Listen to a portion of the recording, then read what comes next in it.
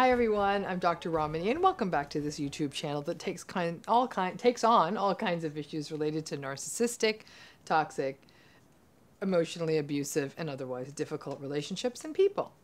So we're going to take on another episode in this proverb series. And like I said, this proverb series is going to go on forever because every time I think we're done, you wonderful subscribers are dropping more comments in there and saying, here's a proverb you haven't thought of. But we're going to take on another proverb today. And that one is going to be, the road to hell is paved with good intentions. You can see where this road is about to go. But if you are new to this channel, please hit that subscribe button here. Please hit that bell. You'll get notifications if you hit that bell every time we put out a new video. But let's take on this proverb. The road to hell is paved with good intentions. Now let's face it, enough of us have taken this proverbial road to hell and know that the potholes can really take you out. The meaning of this proverb is very clear. And I have to say, looking into the origin of this one was a little bit more hazy and tricky. I had to sort of keep going deeper and deeper. The most consistent attribution I got to this reference to a well-intentioned road to hell was to a French abbot named Bernard of Clairvaux, and dating to about the 1100s, so the road to hell has clearly been well traveled for a very long time. So at the face of it, we know what this proverb means, that many may have the best of intentions in mind, and yet it ends up in a bleak and treacherous place. This is an interesting proverb when we think about narcissism, because it really does take on two sorts of different directions. It's sort of like, I guess, a two-way highway. So let's take the road to hell of the survivors of these narcissistic relationships. Not the narcissistic people themselves, but the survivors, okay?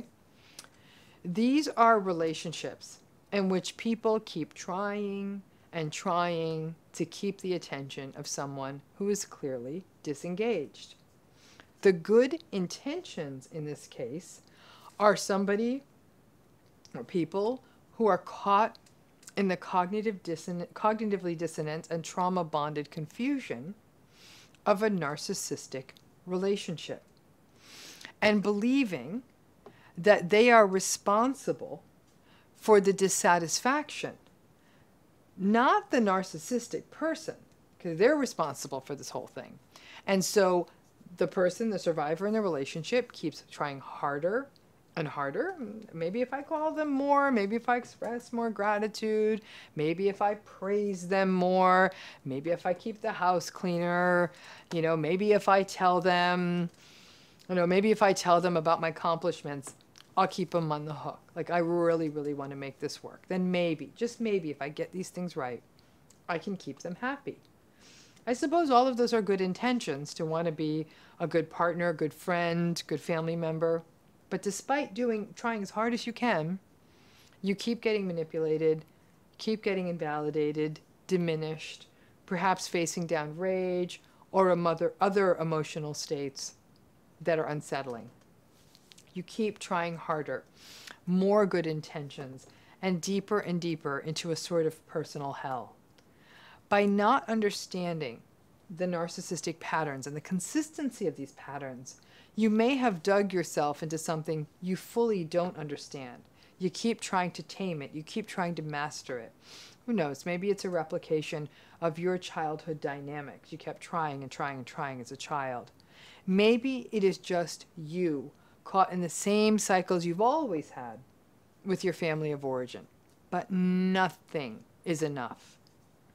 I remember someone once telling me that every year they would try harder and harder and harder to sort of satisfy a narcissistic family member on their birthday. It would start with a card, then one present, then two presents, then more and more cards and presents, and then flowers, everything, just to see maybe this is the year they will feel content. This is the year I will have gotten their birthday right. And every year they would get more and more and more criticism. It got to the point to when this person was within 30 days of this upcoming family birthday, she reported getting rashes and nightmares. And such is the road to hell. This poor, well-intentioned woman, no matter how much she gave, it just kept getting worse. The road to hell actually runs on the other side for a person who is narcissistic. Like I said, think of it as a two-lane highway. For a narcissistic person, they may show behaviors that have seemingly good intentions or look like good intentions. They may be doing things you actually didn't ask for, but are then unwilling to participate in the behaviors that you need. For example, buying you something that you do not need, and that's too expensive. But then not being willing to do something like run an essential errand, that would be a lifesaver for you because it's sort of boring. So they'll get you this expensive gift, but won't do something really, really basic you need that you're not able to do. The tough part with a narcissistic person's intentions is that they are often self-serving and feed the ego of the narcissistic person, but sometimes may be, but often are not useful to the other person and may be embedded within other toxic behaviors such as invalidation and rage. These good intentions on the narcissist side can actually make the cognitive dissonance worse. The rageful reaction of the morning. And then they'll be raging at you as they head out to work and bring you flowers in the evening. The gaslighting about your feelings, and then a beach vacation. Many people in these relationships will say that they are willing, absolutely willing, to give up on the bells and the whistles and the gifts and the experiences just to have the trade-off of civility and kindness. But that is the struggle with the good intentions of a person who is egocentric and self-serving. They often give gifts to prop themselves up and get angry when the receiver of the gifts is not appreciative enough. Apparently there's an appreciation bar, and if you get a gift from someone who's narcissistic, you better show them the right amount of appreciation. The good intentions can be confusing and contribute to a sense of guilt for people stuck in these relationships who believe they are bad for thinking bad things about a person who ostensibly does nice things for them. Gets them a bunch of flowers, for example. The narcissistic parent who may provide money is another example, but they continue to scapegoat you. The narcissistic boss who pays you a lot, but then bullies you.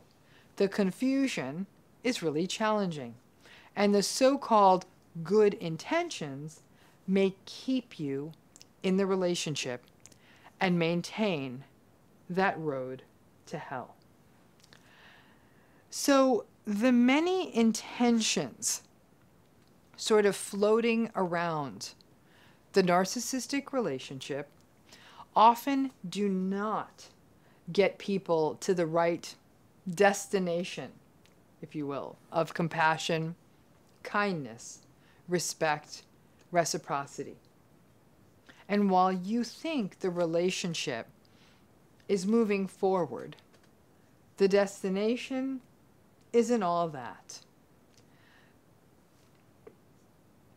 In the long term, these relationships, let's face it, they're just not good for you. These difficult, toxic relationships are not good for you. The good intentions are not just paving this unhealthy road, but may result in the confusion, which I guess we could call the potholes, on this highway to hell. So all the good intentions, what look like good intentions, on the part of a narcissistic partner, or friend, or parent, whether it's gifts or advice, whatever works for them, those good intentions, be careful to where you're driving on this road, because it rarely ends up in a good place. So that's that proverb. Keep sending those proverbs in. we'll keep building on that, and we'll recognize that this wisdom, all the things we've known, things like the road to hell being paved with good intentions, people have known this about difficult relationships. It's amazing that even, what is that, over 900 years later, we're still not listening to the advice. Thanks again.